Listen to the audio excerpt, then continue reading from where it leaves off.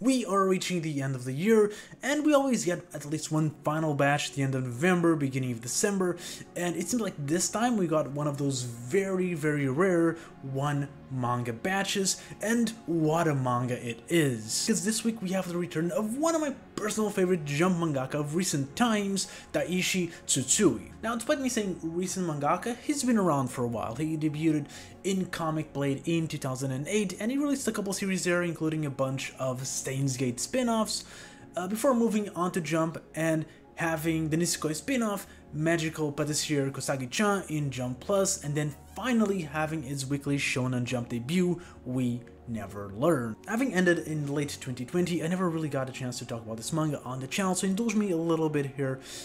We Never Learn is a manga that definitely comes with everything that a Nechi harem comes with, and your enjoyment of it will really depend and be influenced by how much you enjoy or tolerate the genre. However, I think the character writing of Tsutsui elevates We Never Learn to be one of the better ones of the genre. There's an effort here to not only make the main character interesting and believably desired by the rest of the cast, but also to write girls that are not just trophy waifus that love the self-insert character. And moving on to today's manga, Sidcraft Love is a Mystery, that's more or less what I expected to see, but Sidcraft is a different manga. To claim it to just be a rom-com is actually very unfair to it, so let's take a look. Now, as you may have guessed it from the cover and title alone, this manga is a rom-com parody of Sherlock Holmes, and if you don't know how that works, don't worry, because I didn't either. We followed the titular Sidcraft, the great detective who is fated to constantly be in the middle of crimes, and honestly, that was where the manga stole me right away. If you love things like mystery or detective novels, or even just things like, you know, Detective Conan or Ace Attorney, you are well aware that these characters have this unbelievable luck to always be in the middle of murder mysteries. Well, this manga explains it as kind of a curse that befalls Sid's family line. He's doomed to be a great detective not just because he has the skills, but because he is cursed to always have these crimes happen around him, and he will just naturally solve them. This is not even something that he actively wants or likes, as we find out that he's actually really scared of corpses and blood, and the only thing he wants is just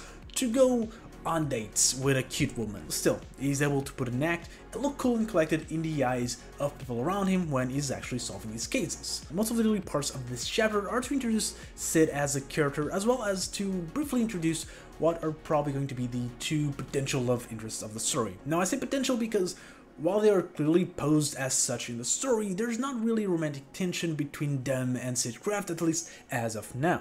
Now, the first one is its assistant, Elio, which I'm just gonna spoil it. Despite being portrayed as a guy, they're revealed at the end of the chapter to be a woman. And the second one is the police inspector, which has the stupid name of Souffle Flamberry, which is kinda his rival, kinda. The only other thing that you need to know before you jump into this chapter's main case is that it has the Lavina plot. Sid made a promise with a girl when he was younger that they'd both be great detectives and be together, but it's been so long that he actually doesn't remember the face of his first love, the Lavina plot. Now, I don't really like the execution of this plot point as of now, but we'll talk more about it at the end of synopsis. Moving on to the case, we start with Elio and Sid at the bar, where he meets a really cute bartender that seems to be actually interested in him, after he realizes in a very cool manner that she's actually injured in her dominant arm. But before they're able to even flirt more, the inspector, which I'm not gonna repeat her name again, finds him and mentions that there's a body that has been found in a forest nearby, and that Sid was requested to take care of the case. While the crime looks like a suicide at first because, well, the victim is holding the murder weapon and there's only one set of footprints on the place, a second blood stain away from the corpse shows that there's been another person involved in this case. After a bit of investigating, Sid returns to town where he meets with the bartender again, and he just asks her point blank, "Are you the murderer?" Which, of course, she reveals that she is. Now, the plot twist is kinda obvious, just because she's the only other character that could possibly have done it. She's the only character that were introduced in this chapter that wasn't part of the main cast, so we didn't really had any other option. But what I really enjoy is his reasoning as to why. He realizes that she was involved with the victim and that they were lovers and that he tried to murder her but failed, and all these conclusions are made with hints that were actually in the chapter before. You know, of course the obvious ones, that there was a blood stain that wasn't from the victim and she was injured, but there's other things. For example, you can kind of see a line of dirt around her leg at times, and turns out that that's a mud stain, and of course the victim was found in a muddy place. The two characters can be found together in a photo of Elio that shows early on at the background, and while you can't really tell that they're like lovers, they don't really look like lovers in that picture, they both have similar necklaces. The other things are not really that big, that it's not something that is pulled to the forefront when you're reading the chapter for the first time, so the plot twist still hits, but they are there, so if you are to read and look at all the details, you could potentially come up with the conclusion even before Sid does. And I think that's one of the great things of this manga, and the flaw of something like I Tell C, if you for example remember that one, where it was a detective manga where they didn't really give you all the tools to solve the crime yourself. And I think that's like a major part of the fun. That's the reason why I enjoy things like Ace Attorney, for example, is that you can solve the mystery on your own.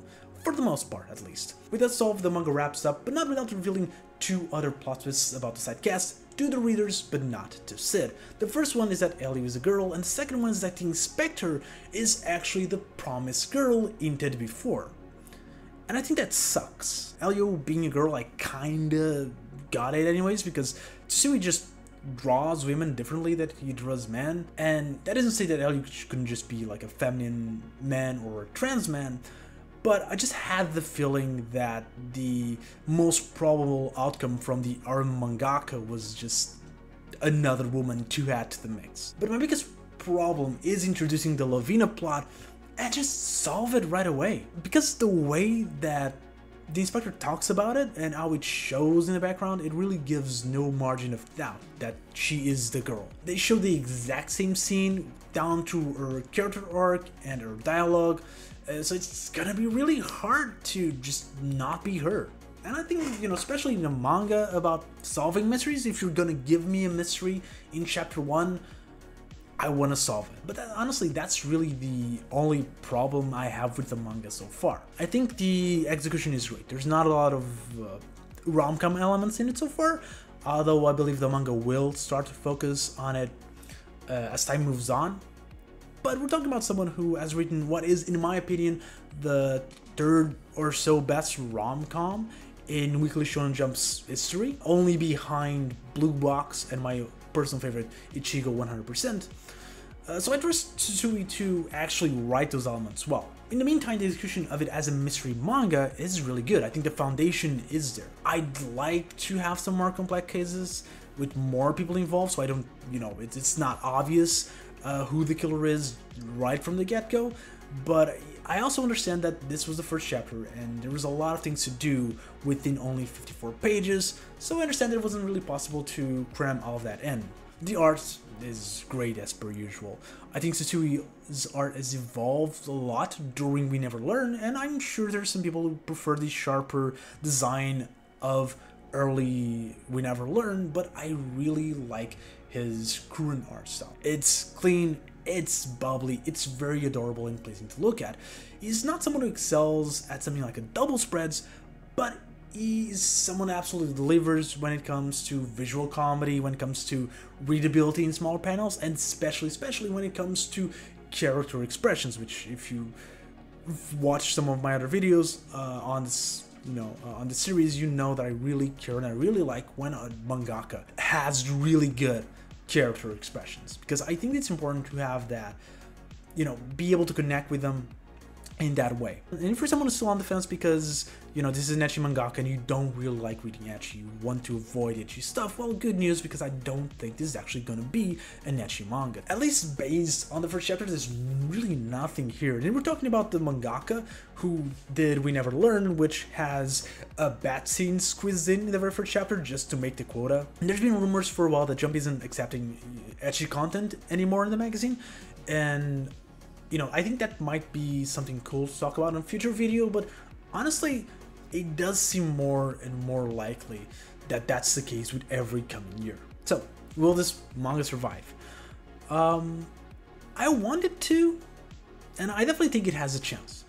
The main thing stopping it is that Shonen Jump currently already has 2 other rom-coms, and this is not Weekly Shonen Magazine. Jump normally does not have more than that. However, this is by a veteran who has done it before, and I can see them giving it a chance, and I definitely can see it being able to compete with Imaten. Not really Blue Box, but at least Imaten when it comes to sales. But really, I believe all 3 of them can coexist just because they're all very different. Blue Box is a mix of 80s rom-coms with, more modern tropes thrown into it. And Imaten is very much just a throwback to, rom-coms of like 10 to 15 years ago. And Stitchcraft is just something completely different.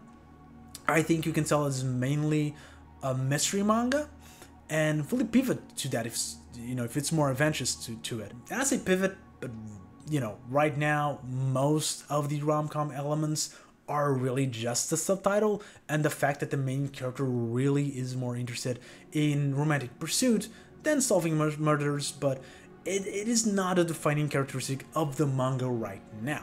Maybe it's also just because I want Tsutsui to succeed again, but I do believe it can survive and it has the quality to do so. Now all that is left is just to wait and see. If you want to know my first thoughts on all the other Jump series, please click on the playlist on the left, and if you want to know my first thoughts on all the upcoming series, please consider subscribing. And if you watched this video here, thank you very much, and I'll see you next video.